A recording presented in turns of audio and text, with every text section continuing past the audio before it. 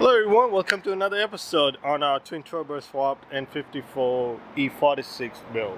Today I'm gonna drop the rear differential carrier and start reinforcing the subframe with subframe reinforcement plate. I'm gonna go ahead with the epoxy method since it's more DIY friendly and I don't have to start welding anything because I'm not a good welder.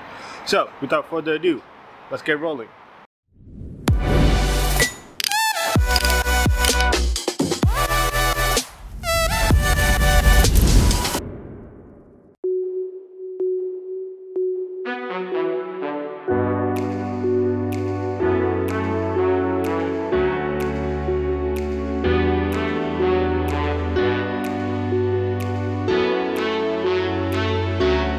So I've taken both wheel hubs connections off of it.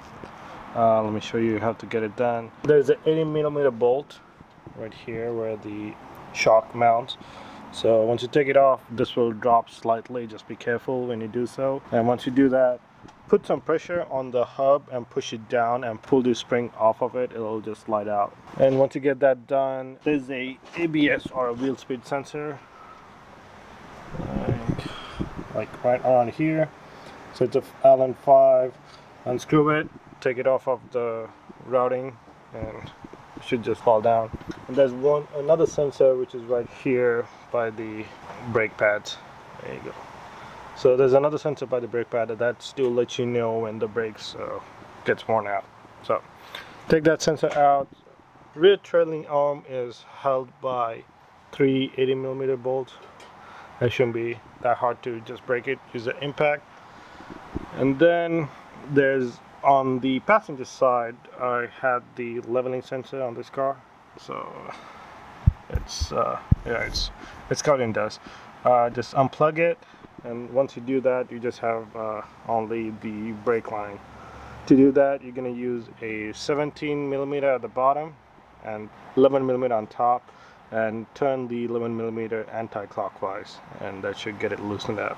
I believe that's about it on both sides. All I gotta do is figure out how to get the rear handbrake cable off and then drop the differential carrier. So yeah, that's about it. Let's get going.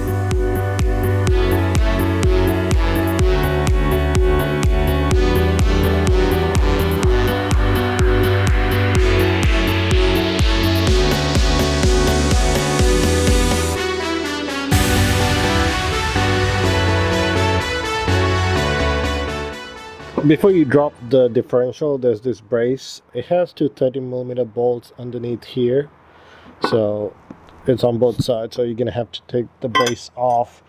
Once you take the brace off, the differential should come down. And on the front, you're gonna have this. So to take it off, you're gonna use a 32mm and turn it clockwise, and it should come down. And I inspected all my joints where the subframe connects. I do not see any cracks or micro cracks whatsoever. So it's a good thing. I used some brake cleaner and different kinds of fluid to just clean up a bit because it's quite dirty. But yeah, so just inspect if you have any cracks or micro cracks, any visible cracks.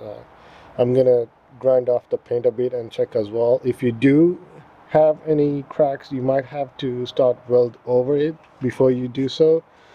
So just keep in mind, if you already have any visible cracks on your subframe, you're gonna have to weld it. Welcome to another day. I stopped last time by taking the complete frame off of the chassis. So today we're gonna start jumping in underneath the car, start cleaning up the mounting points, and I'm gonna make some holes through the two front mounting points for the next step of the reinforcement. But for now, we're gonna start cleaning up the bottom and start epoxying the subframe reinforcement plates. Alright, let's talk about the whole reinforcement kit. This is 3M08115. This is what recommended by most people to be used. So I bought this on Amazon for 40 bucks, and this is the gun, cocking gun. Yeah, the thing whatever you do to put the, get the epoxy out. So this is a bit expensive, but I was able to find like a generic model on Amazon for like $20–25. So look around if you're gonna get one of these. Just don't pay like $70 or $80 for it. A couple of flap discs to use with my grinder, a brush so I could spread the epoxy on the plates. And now to the plates. I bought these plates from a site called GarageStick. I'll put a link below. It's a local SoCal company. I basically just went to their shop and picked it up since I needed it this weekend. But yeah, if you guys need anything, you could order it online. Most of the places where they sell, it's about $100 and you know, $120, $140, depending where you get it. It's around that range plus shipping. I picked this up for like $95 from GarageStick. They were kind of the cheapest I could find because I'm on a budget. About these plates, I talked to the guys over there. They seem pretty cool. They're a bunch of enthusiasts as well.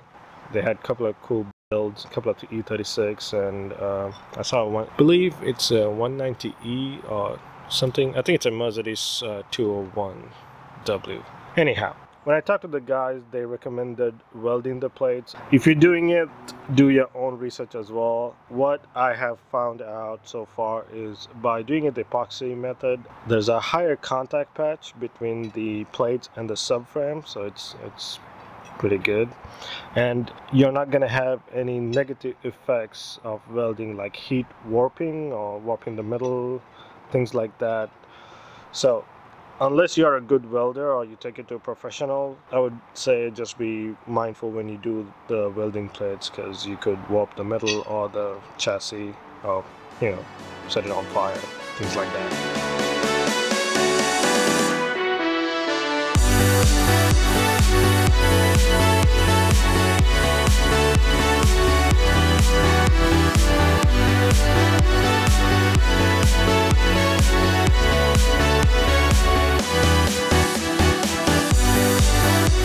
I do look like a scientist who's about to do an experiment. Alright.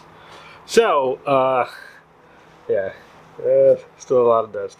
Anyhow, I've done grinding off most of the paint, scraping all the dirt and everything, and cutting all the plates to the size.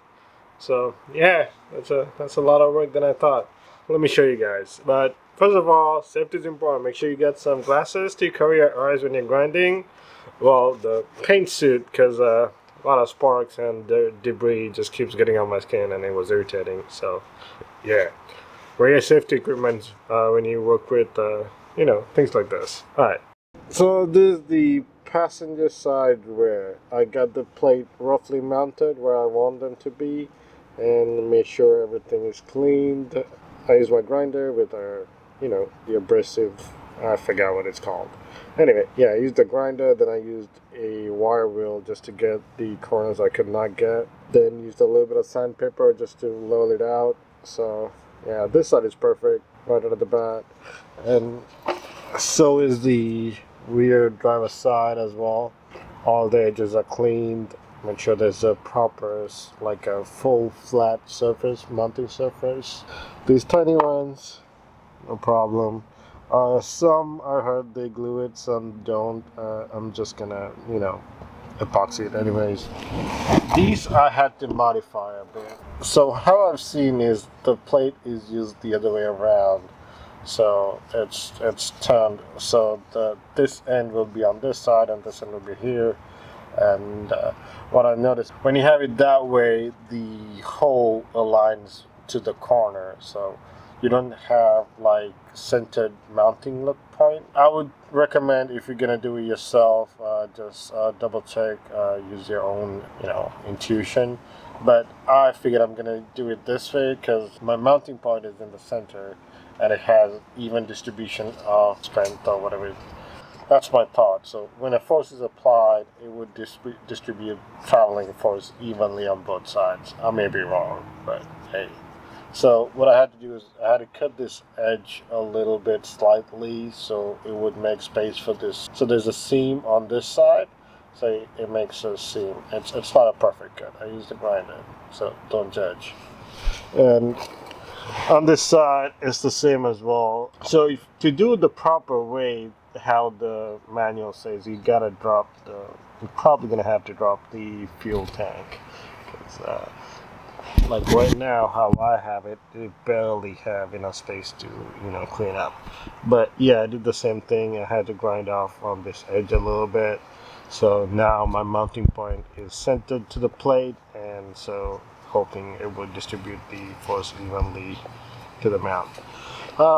That's about it. At this point onwards, I'm gonna take the plates off, grind them out, and clean up the bottom. So I'm gonna use some acetone and clean up all these mounting points so they don't have any dirt or debris.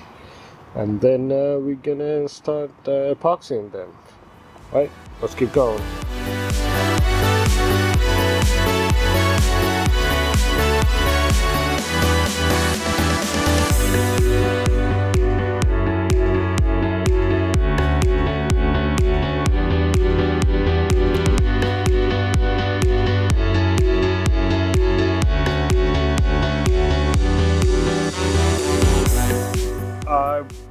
Cleaned them with the wire brush, then I went with the grinder to make some scratches all around it, so there's plenty of rough surface for the epoxy to bond to.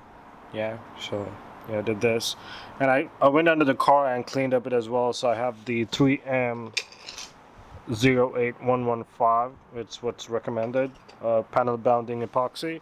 I left it on the sun almost all day, so it's pretty warm.